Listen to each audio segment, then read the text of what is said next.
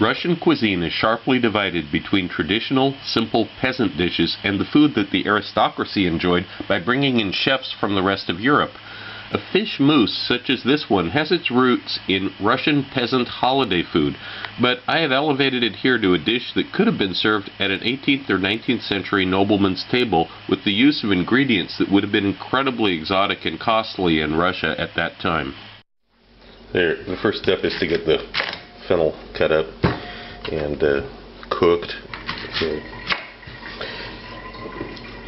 if you've got any tough outer leaves, and sometimes you do. This one's actually not too bad. This is unusual. This is actually pretty clean overall, so I'm just going to go ahead and jump into a hot pan. I'm going to put a couple of tablespoons of olive oil. I'm actually using an olive oil from Crete, Greek island, and it's very spicy and peppery, but this is a refinement you don't really have to worry about. And I'm putting the fennel in.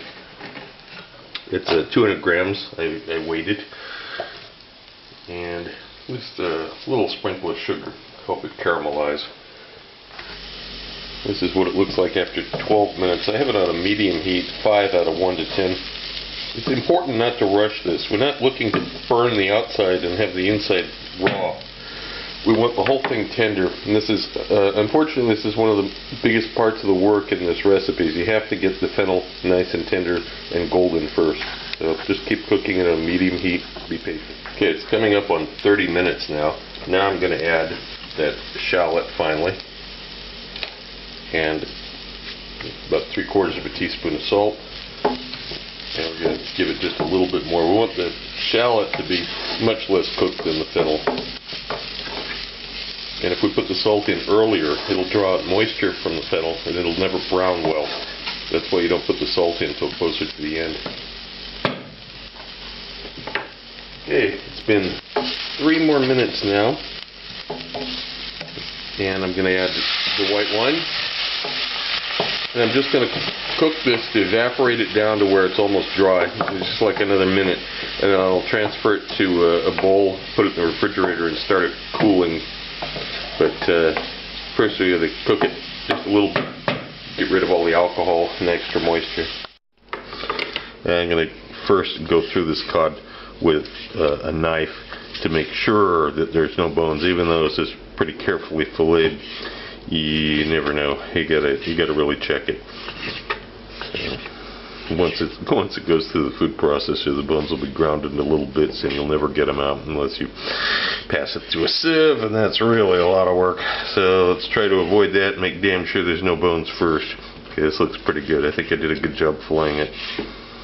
Okay, to the food processor stick blender cup, I've got 200 grams of cod scraps. I've got this vegetables that we cooked, the shallot and the fennel. I've got 2 egg yolks, egg whites rather. I measured these, it's actually 70 grams, and I've got 70 grams of egg whites. I've got about a tablespoon each of dill and parsley, fresh dill and parsley. I'm going to put in this. A little bit of fresh white pepper, and just a dab of Dijon mustard, about a teaspoon. And now we're going to process this. After you've got it started a little bit, now you can add the cream in. So now we're going to go back to pureeing it a little bit more.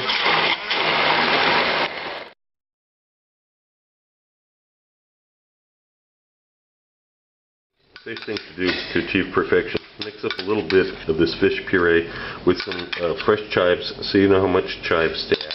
And then also add a little bit more salt, and keep in mind you'll need to adjust the salt because different fish, different things end up being slightly different amounts of salt. Then just tie it in a bag, tie it up with some string, and steam this by itself first as a trial run. Then you can see there's a steamer. We'll give it, because this is a smaller quantity, this will probably be like 7 minutes, something like that, just to test it. Then after it steams, let it cool off for a minute. Cut the plastic off it. You've got a piece that you can taste. And you can adjust the chives and the salt from there.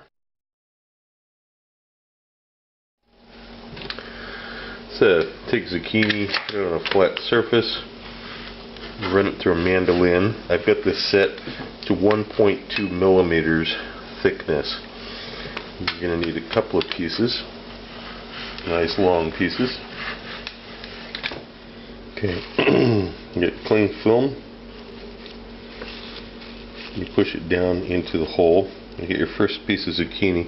You're going to coil it to give it a head start here. Make sure you coil it a little bit smaller so it can fit down inside. And then after it's down there, you're going to work it to expand it against the sides. This. Reposition this so you can see.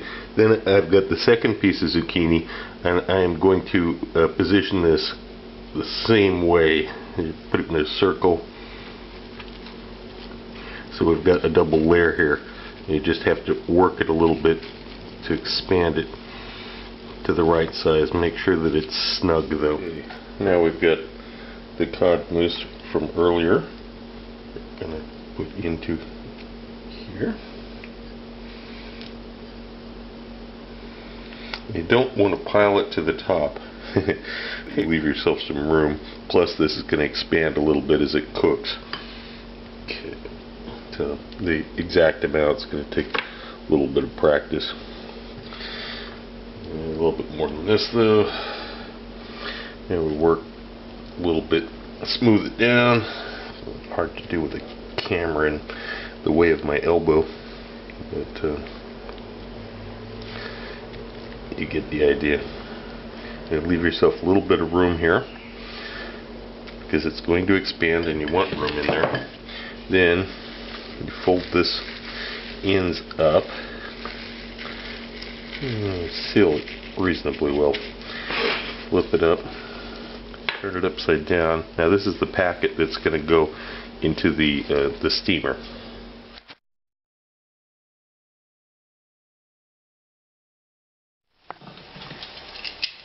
Then when the time is up, you're going to take it out of the steamer basket, move it over to a plate, shape it up a little bit, and then let it cool off.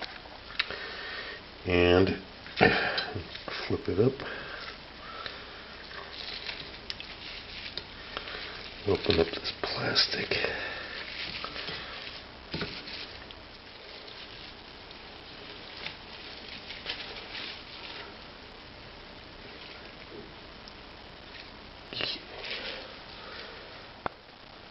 Just to show you what it looks like from the side right now as it's just cooling.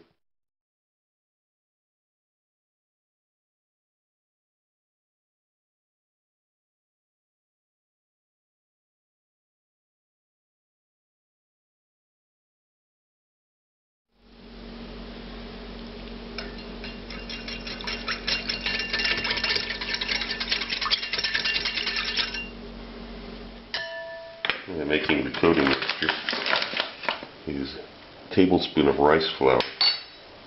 Really try not to use regular flour for this if you can possibly avoid it. It'll be much better. Let's get turmeric, parsley, dried parsley, and salt. Yeah, mix this together. The best tool for this breading operation is the same spider you usually use for getting things in and out of a fryer. So I'll put a few of them in this first. First in the flour, then in the egg, back in here. So you want a good coating on them. And use this to get them out of the coating as well and transfer them to the deep fryer. That way you know that you've shaken off all the extra flour.